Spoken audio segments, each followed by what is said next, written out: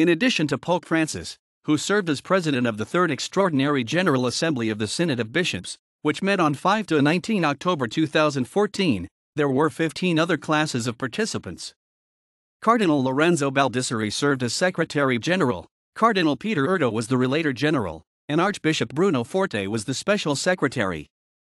The delegate presidents Cardinals André Vingt-Trois, Luis Antonio G. Tagle, and Raymundo Damasceno Assis. The commission for the message had Cardinal Gianfranco Ravasi as president and Archbishop Víctor Manuel Fernández as secretary. Bishop Fabio Fabene, undersecretary of the Synod of Bishops, also participated. The Eastern Catholic Churches were represented by the Synod statutes provided for the heads of 114 episcopal conferences to participate as voting delegates.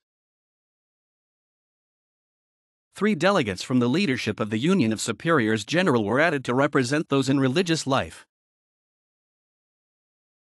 The 25 heads of the dicasteries of the Roman Curia served as delegates as provided for in the Synod statutes. The 15 members of the Ordinary Council of the Synod also attended.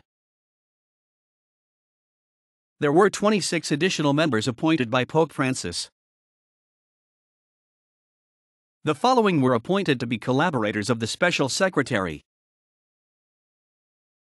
The auditors included 14 married couples named by Pope Francis. References